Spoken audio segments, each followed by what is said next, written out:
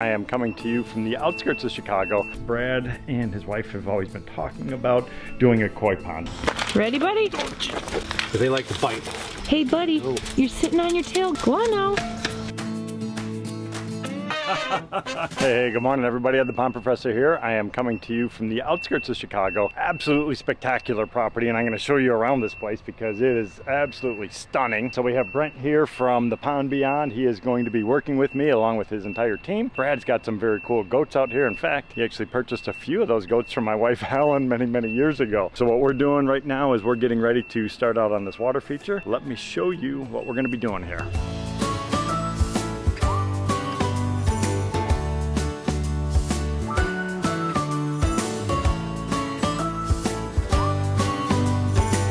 This is what we have. I came out and met with them this past winter. Brad and his wife have always been talking about doing a koi pond. In fact, he used to breed and sell koi at one point, but he was never happy with this courtyard area. So he's kind of been holding off on doing anything. So what we want to try to do is create a very unique entry into this beautiful home. And we want to have it highly visible from all different windows and things like that. This is actually his office. So the idea right now is to rip out the walkway, do the koi pond through this area, have a deep section kind of over here visible from the window, and then over on this side, this is where we'll kind of tuck that walkway. So we're going to rip out this existing walkway that's here. Very formal. Brad is not a formal guy. He has never really liked this type of a look, so we're going to rip that entire thing out. We also want to have some stacked slate spheres tucked in this corner, and we're going to do a wetland filter. I want to try to figure out if we can elevate this just a little bit so we can get a small waterfall coming in, but I want to create a little bit of interest, visual interest, as well as auditory. And then we're going to reconfigure this walkway to kind of come around and possibly have water on both sides at one point and then tuck it all the way up against the wall. Our pumps, as of right now, I'm guessing they're going to go in this corner just because we have easy access to our power supply over in this section. It is going to be a unique situation. You could tell by the proximity of the two walls here. It is relatively tight, so we're going to be coming in and digging everything out. We're going to reutilize all the soil on site. Now normally I would be building up all the soil over here to create a large waterfall. Not really going to work here, and it's just because of the elevation of the foundation of the home, layout, access, and things like that. We're going to haul all the soil to the back part of the property. It is going to be all the way out and about around the far corner of the house where he is kind of changing some grades and building some walkways and things like that. So we're going to start staging everything, and we're going to start shuffling everything in to this brand new water feature. Yeah, that one. It's always in the way though. Every time I have to go back in here and hit this thing. Let's give it to the goat.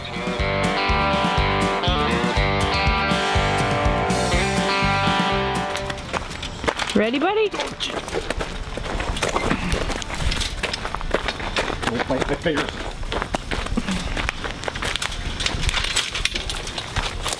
Hold on. Okay, hold on a second. I know I wired it shut. Oh, you guys want to see it get let go? Yeah, we're dumping in the creek for a minute.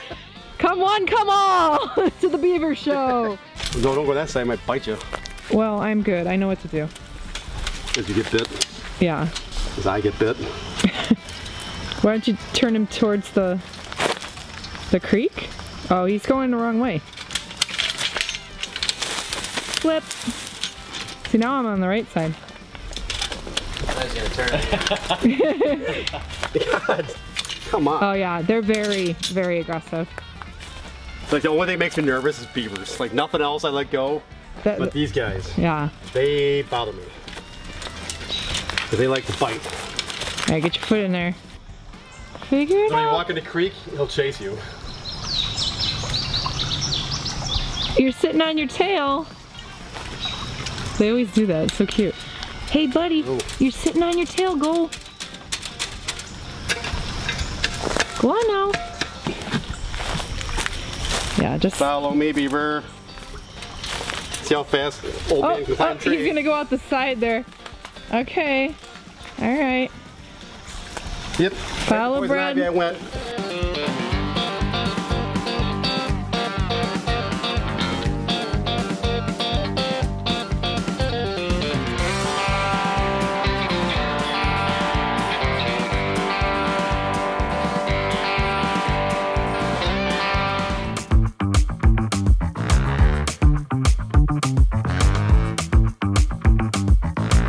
We remove the existing walkway. We're going to be accentuating some of these little peninsulas with more rock work and everything. I want to have a deep section over in this corner so it's visible from the patio as well as from his office. Our biggest challenge is going to be the figuring out the wetland filter, how that's going to kind of tie into this corner, because we can't have it come too far out this way just because of the proximity of the edge of the building there, and then we still have to have this walkway going through. My thought for the walkway is we're going to come down, and I'd like to have almost like stepping stones or almost a bridge going across this section so we have water on both sides. And then once we get to this little peninsula, we'll just have a series of overhanging rocks, kind of a cantilevered edge. So this would kind of create a nice natural little seating area, and then I think we're going to have stepping stones again going back over towards that stoop of the house. Try to tuck the pumps in this one little corner, so I might have to reconfigure this a little bit. We may have to belly this out a little bit more in this section, but we have a good starting point. So what I want to try to do right now is just start excavation, because we have to move all the soil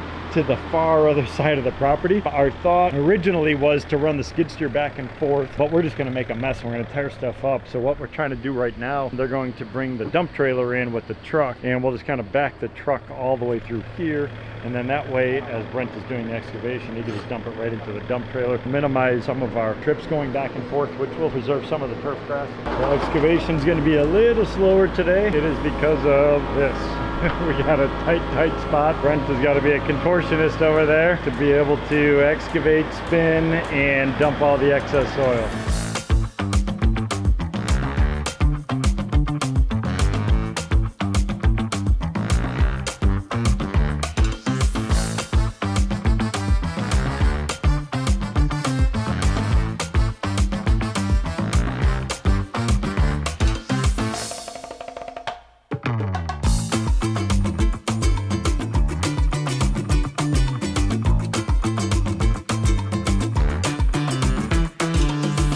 The excavation is complete. We are cutting the fabric to go inside. We have our deep zone for overwintering the fish. We have a couple of these little bump outs which are going to accept some larger boulders. And then we have to reconfigure that walkway coming through. It's going to be a little bit of a challenge along with that wetland filter. We're going to have to get the liner in, all of our majority of the rocks before we start excavation over here. Otherwise we're going to block ourselves.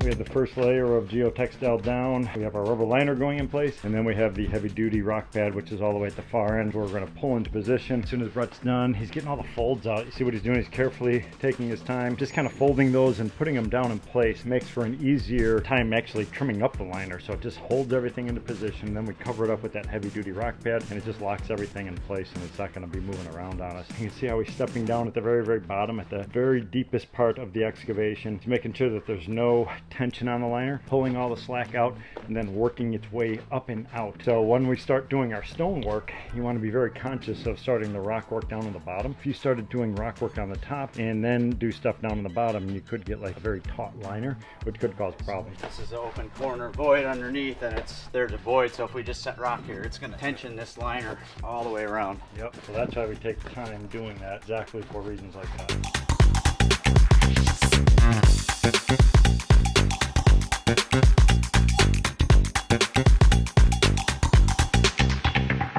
Making nice progress. Smaller boulders going down in the bottom. That's a granite type stone, so it's more rounded. Then we're going to transition our way up to more of the weathered limestone up on the top edge, which has got a lot more of the character. Then we have those big flat slabs that are going to come across this edge to this walkway that's going to tie in to the existing stoop over here. So we want to have a pathway, but we want it to be somewhat rustic. We're going to have to take a little bit of time carefully to make sure that all this is locked in place in order to make that function properly from a functional standpoint as well as an aesthetic standpoint.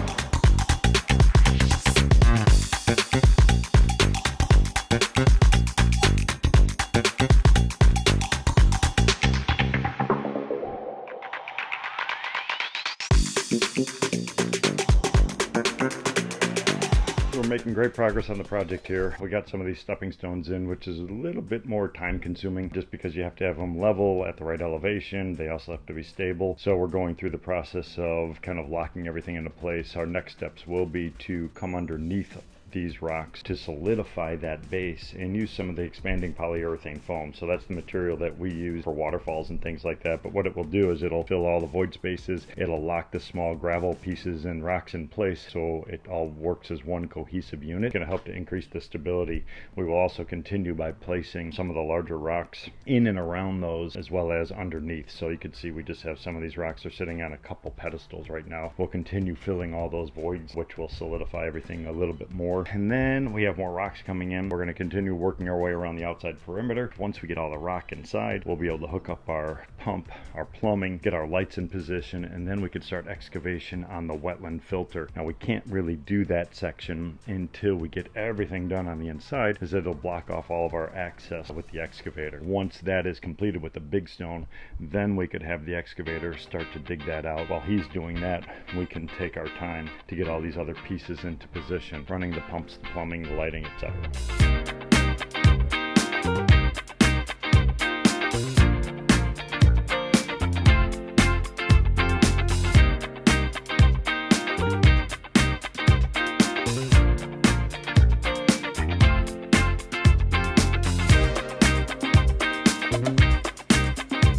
We just dropped in the other large piece of ledge rock over here on this back side. Kind of do a little bit of a cantilever type of a setup, allowing fish to go underneath there, kind of escape the heat of the day as well as any potential predators. So what we're going to do is actually remove this particular step, put in another flat piece of this outcropping, this ledge rock in here, and it'll sit kind of right where these levels are at and kind of bridge this little gap. So then as we do our walkway coming through from the main area over here, it'll twist and turn its way, come across this rock, and then you'll have almost like this big nice landing area. You'll hop across to this lone stone right here, which we need to leave in position. We don't want to do ledge rock over here because we have our skimmer in place. And then from here, we'll hop up to the other natural rock and then up to the landing up on top. We still have that nice open area down here on the bottom for fish. And later on today, we're going to be getting ready for the wetland filter that will be installed over on this back side. So we will have a separate rubber membrane going in this section. It'll overlap on this back edge over here, and we're gonna have a waterfall kind of coming through this craggy piece over here, as well as behind this one. We left a little bit of a joint over here, and that's going to allow us to have that little horsetail type of an effect. These waterfalls are not giant by any means,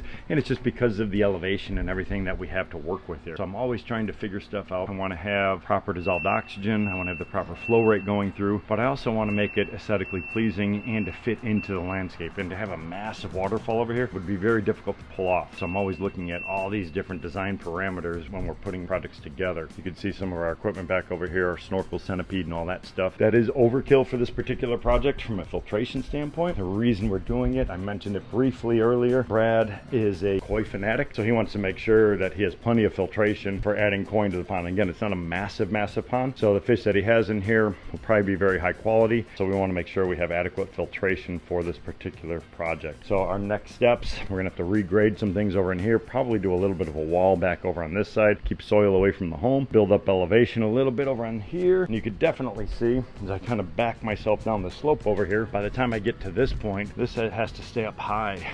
We're probably at least 18 inches below water level at this point here. So we're gonna need to take some of the spoils that we dig out, and we're gonna have to build this area up. We may use some of these larger rocks and things like that to kind of retain all of this. After talking with them yesterday, most of their guests, friends, family, etc., come in through the other side of the house where they have access off of their driveway. So this is actually going to be kind of just a hidden little cove area, which is very, very cool.